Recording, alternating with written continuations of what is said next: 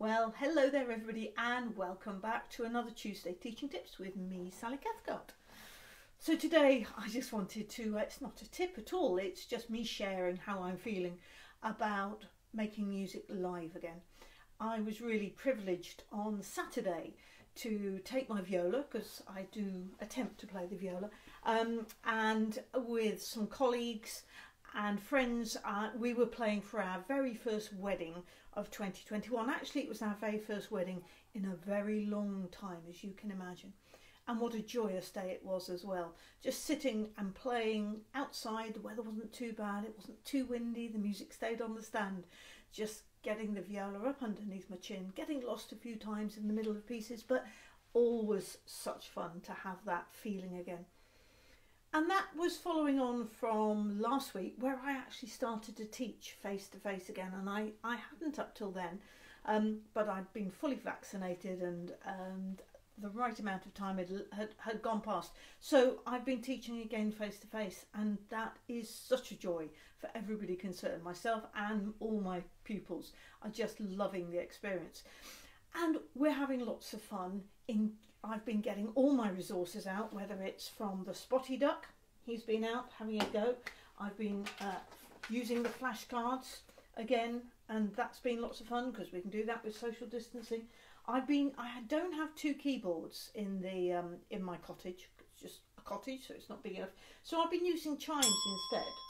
Yeah, and doing, especially for the younger beginners who are needing some sort of accompaniments, I've either been recording the accompaniments and then playing them, and that's been good as well, and lots of fun. Or sometimes I've just put in the chimes if it's a very simple tonic dominant accompaniment.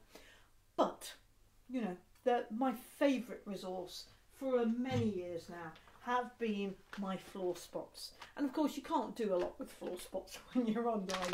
So these have all come out and I've been putting them into really good use. So yesterday I had them laid out across my floor, so the student had to walk there to kind of get from the door to the piano, and he's been working on skips and alphabet skips and things as well. So the first one had an A on it, and he had to skip a letter as he walked across. Got him thinking. He was enjoying the experience of walking across as well. So I've got these out. More rhythm work, I think, this afternoon is what I'm going to be working on with organising dotted, crotchet and quaver rhythms. So lots of opportunity in these last couple of weeks of my teaching to reinforce lots of concepts, to get the students as well to enjoy their playing, because they're loving and playing on the grand piano again.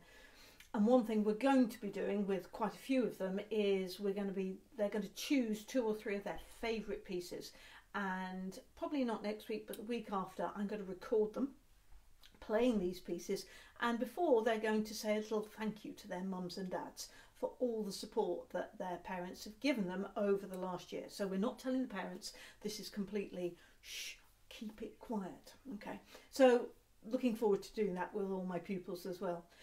If you have returned back to face-to-face, I know you'll be going through exactly the same joys as I am. If you haven't yet, you've still got that to come, and it really is worthwhile looking forward to. In the meantime, wherever you are in the world, take care, happy teaching. See you next week for the last Tuesday Teaching Tips of this year. All right, see you next week. Bye-bye.